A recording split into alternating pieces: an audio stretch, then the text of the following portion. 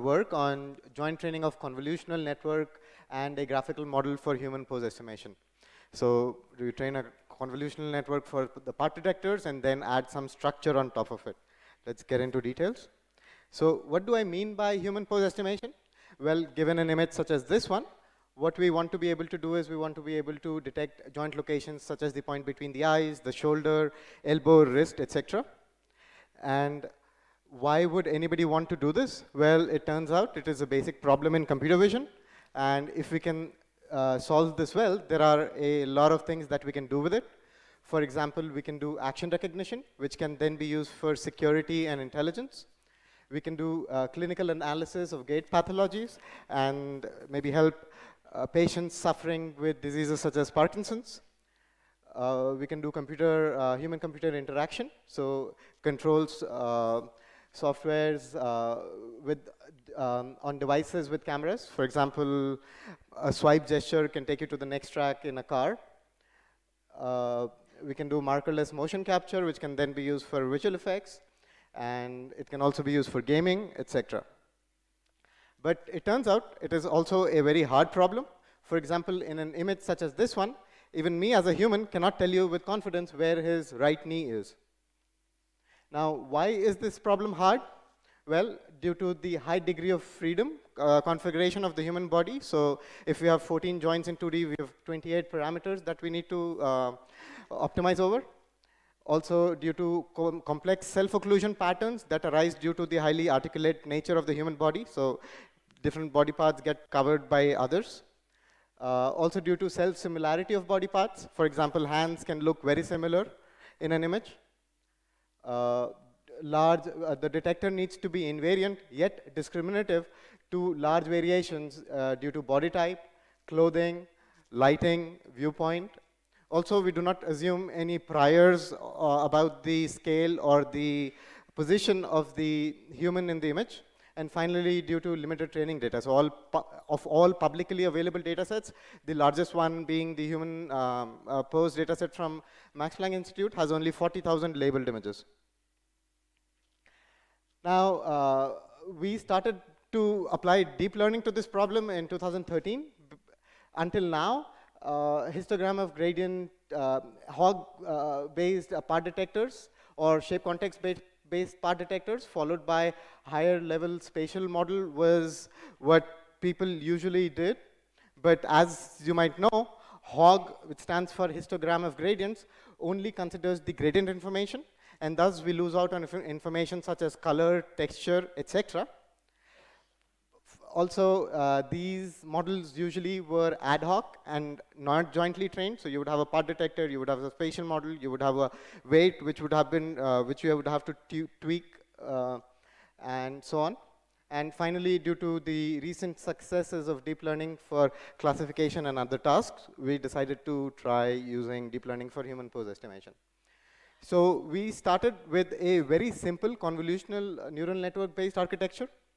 The input to the network is a patch, and the output are 4 confidence values corresponding to the 4 parts that we want to detect. For example, in this case, the shoulder, wrist, elbow, and the point between the eyes.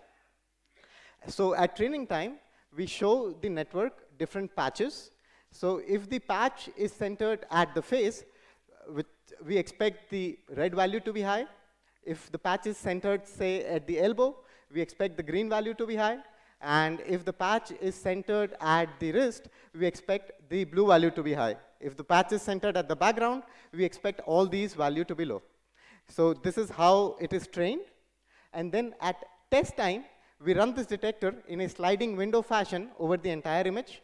So at each position of the pixel of the patch, we run the detector, and we get 4 confidence values corresponding to the probability of each joint being present or not. And when we slide this detector throughout the image, in the end, we would end up with 4 response images. Now, the next thing that we did was to fold this sliding window architecture inside the convolutional model, so the ConvNet itself. This is done by replicating the fully connected throughout the image by using these 1x1 convolutions. And this is a very, very common technique which has been done since the 70s. But why we do this? Because now the input is an image, and the output in one shot are the 4 heat maps. Finally, also when learning, we get to see all the negatives, so gradients from all the negatives, and thus it helps training. Then the next thing that we did was we used these multi-resolution patches.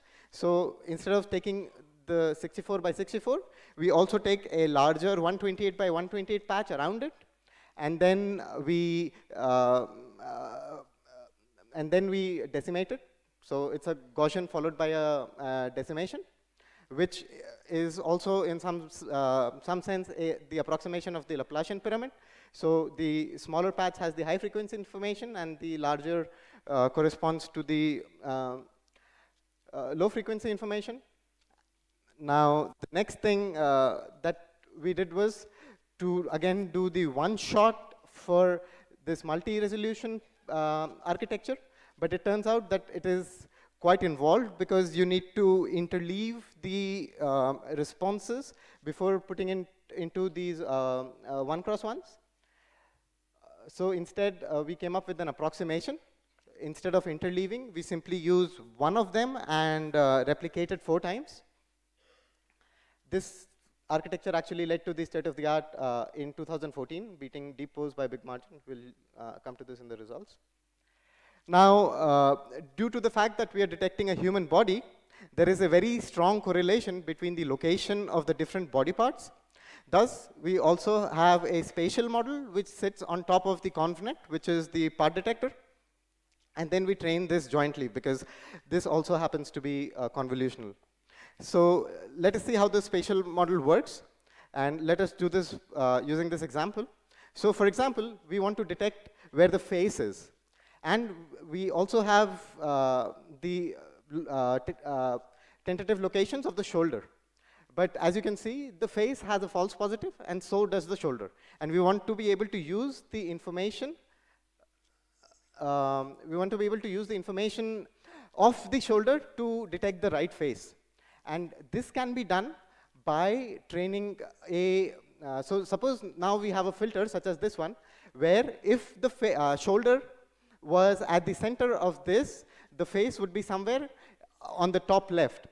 And if you convolve the unaries of the shoulder with this filter, you would get a response map such as this one. So this, in some sense, is the message from the shoulder to the face. And then you can do a pointwise multiplication between the face unary and the message from the shoulder to the face to get the correct face location. This can be expressed in terms of energy. So the final probability of the face is the face unary plus the face given shoulder into the shoulder unary in the log domain.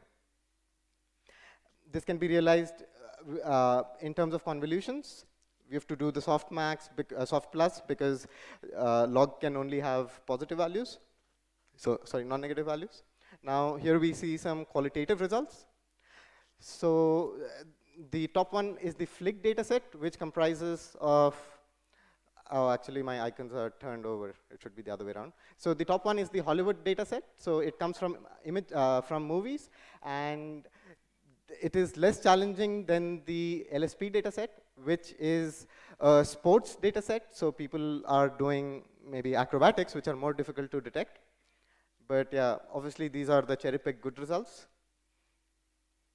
Now we use this to also do say 3D reconstruction from very few cameras. So this was done using 2 cameras, and yeah, it can do simple tasks such as walking and also jogging. In the next one, we would do a slightly more difficult example where he's juggling, he's also doing cartwheel. If you notice closely, it fails where the person is completely upside down, and this is only because we do not have such examples in our database. I mean, enough examples in our data set. Now, let us look at some qualitative results. So in this graph, so this is for the wrist on the flick data set. Wrist happens to be the most difficult joint to detect. On the y-axis is, say, the percentage of the test set. And on the x-axis is the normalized distance error, which means if the torso was scaled to 100 pixels, how much error there was. So, for example, in this one, by the way, these are all shallow approaches, so until 2013. And say the black one, so for MODEC, we say that at 14 pixel, the about 50% of the data set was correctly detected within 10 pixel error. Now, this was the result of the simple convolution network. This was deposed by Google et al., Toshev et al., and this was ours using the Flick dataset, and this is ours using the Flick plus dataset. So we do not change the model, we simply increase the dataset size. Now, these are similar results on the LSP datasets for wrist and elbow. The wrist is the solid line and the elbow is the dotted line. Again, ours is much better than the previous approaches. And currently, we are working on embedded applications, so the same model, but so that it can work on embedded devices such as mobile phones or cars. So we're working on model compression. We're working on lower latency, better hyperparameters. I mean, this is always a constant search, right? And we're also working towards stronger and more sophisticated spatial models. And finally, we are also doing online learning with Amazon Mechanical Turk in the loop. So you install a camera, and we install our best model. But as and when the model makes a mistake, there is another, and we somehow detect that it is an error case. We get it automatically labeled by Mechanical Turk. And once we have done enough annotations, we push a new model onto the device. With this, I would like to thank you. And we'll open to questions. And by the way, we are hiring, so if anybody's interested, please email me at arjunjain@gmail.com. Thank you so much.